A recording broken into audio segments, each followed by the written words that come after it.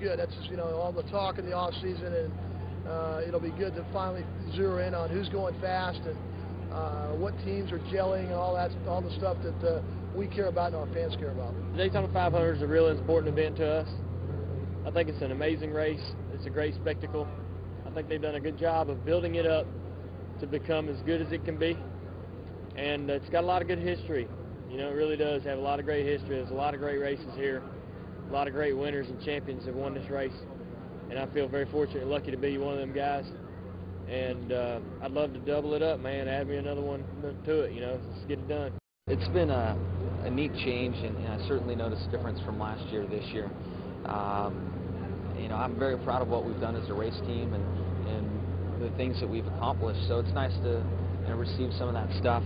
At the same time, it's not anything that I've ever experienced or been prepared for, so it can be uncomfortable, a little from time to time. But I'm excited to get back in the car and do what I do, be back around the race fans, be back in the garage area around the competitors.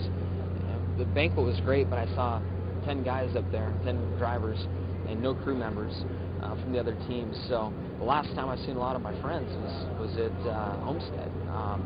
So there's nothing better than also walking through the garage area and seeing those guys after a championship. I've been fortunate to experience the last few years, and I know how special the first couple of days at Daytona are. It's kind of one of them races that everybody wants to win so bad, and it's the biggest race of the year for us as a stock car racer or as a kid or whatever. You dream about winning Daytona 500. So it's always for me so far every year when you leave there, except for probably the first year, our rookie year, we ran pretty good and probably didn't expect to win. But every year you don't win it, and every year that's another one in the books.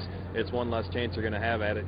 I always leave disappointed. So if you're not the winner, you probably leave a little bit disappointed. I'm here as a try to defend my championship, and I feel that with Tony Stewart Haas Racing, I'll have a great opportunity. Look forward to having him as a teammate and a competitor. I've always admired his driving style and his abilities, so it's something I look forward to from a personal standpoint. To start a new beginning, and try to achieve some things that I haven't achieved yet in my career. I think you start thinking about the Daytona 500. You think about the first 6 or 8 races of the season, and then I think it kind of goes away, and then you think about it toward the end of the season, and then all winter. So there's a middle part of the season where it's so intense that you don't think about it. But this is a big race for us and for our sport, and everybody wants to win it.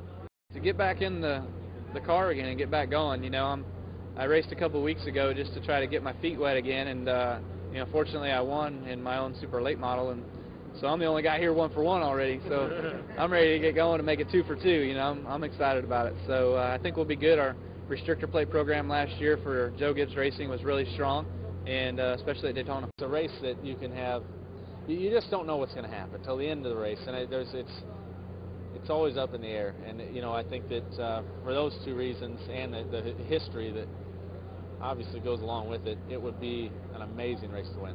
I think we've got an incredible race car for the Daytona 500 and the shootout this weekend, and a great opportunity to win this race.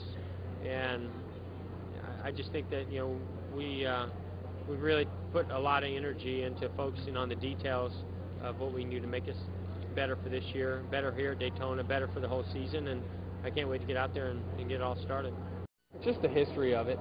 To me, you think about races in the past that you've watched on TV, and you've always been rooting your favorite driver on, and now to be part of it, it's an amazing experience.